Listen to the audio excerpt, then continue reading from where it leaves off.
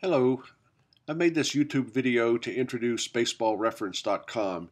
You will find this website very useful as you prepare the lineups and pitching rotations for the simulation study that we're going to be doing in the class.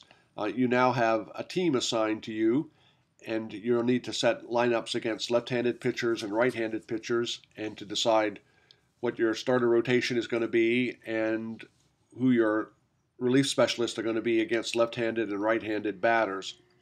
So let's start by clicking on Teams, and I just mouse over that and I can move down, and let's just pick the Detroit Tigers as an example.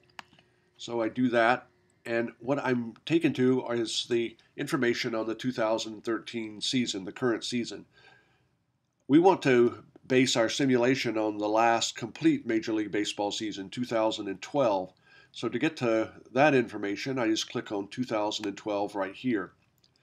Now, as I scroll down, I have a list of all of the players that played for at least one game on the Detroit Tigers at the Major League level in 2012. So let's start by looking at batters. And we know that some batters are going to hit better against left-handed pitchers than right-handed pitchers. Let's take a look at Alex Avila. So I'm just going to click on Alex Avila's name, and I'm taken to a page with all of his offensive data listed. And you can see that we have from 2009 to 2013 for his entire career. We're going to be interested in how Avila bats against left-handed pitchers versus right-handed pitchers. To see that, I'm going to use the splits command. So I just click on splits, and I'm going to choose 2012. I do that. Now scroll down again. And you can see that as a left-handed batter, the only way that Avila bats, against right-handed pitching, he batted right around the league average, 262, 367 on base, 429 slugging. So a creditable performance. But against left-handed pitchers, he does very poorly. He only batted 176, got on base less frequently than against right-handers, and had a very poor slugging percentage.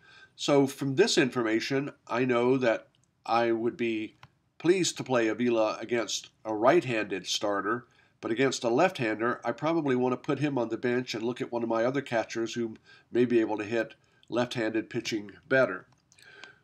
We want to do the same thing for pitchers, particularly for relief pitchers. So I'm going to just back-click twice to get back to the team page here. And let's go down and let's pick Octavio Dotel. So Dotel is a right-handed pitcher, and again, I want to look at his splits against left-handed and right-handed batters. So you can see he's a veteran player, but I'm going to be interested in his splits for the year 2012. So I do that. Again, scroll down a little bit to see the information. And here he's a right-handed pitcher.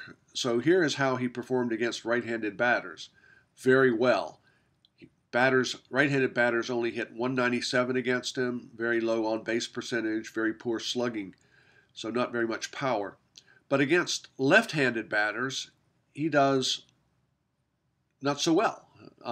Batters hit nearly 300 against him, 360 on base, and a pretty decent slugging average. So here we have a situation where I want to use Dotel in the 8th inning or 9th inning as a reliever, but only against right-handed pitching. Against against right-handed batting, I would want to use a different pitcher against a left-handed batter because the left-handed batters are going to do pretty well against Dotel.